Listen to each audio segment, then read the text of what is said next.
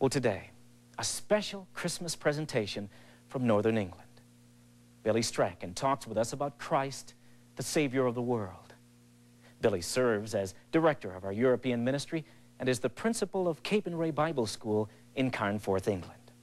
But before we hear from Billy, let's hear from some of his students who lead us in a musical expression of the joy of Christ's coming. Joy, joy to the world. Joy, joy to the world. This is the day of the Savior's birth. God in the flesh, He has come to earth. Joy, joy to the world. Joy, joy to the world.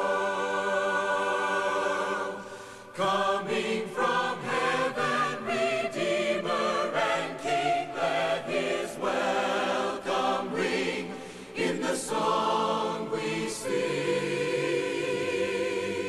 Joy to the world, the Lord is come. Let earth receive her King.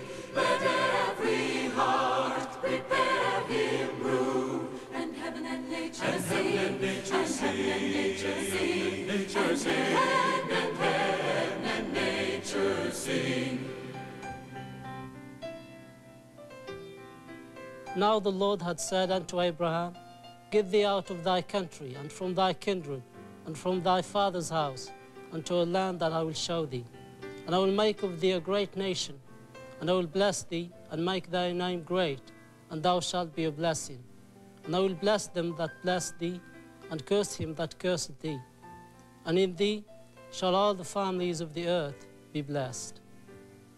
The book of the generation of Jesus Christ, the son of David, the son of Abraham. And she shall bring forth a son, and thou shalt call his name Jesus, for he shall save his people from their sins.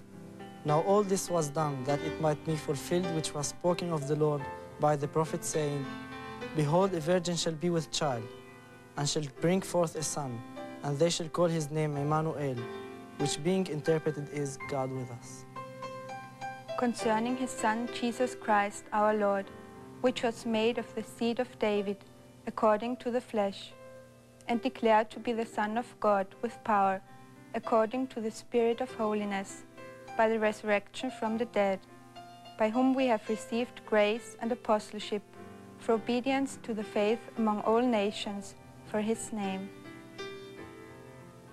For God so loved the world that he gave his only begotten Son, that whosoever believeth in him should not perish, but have everlasting life.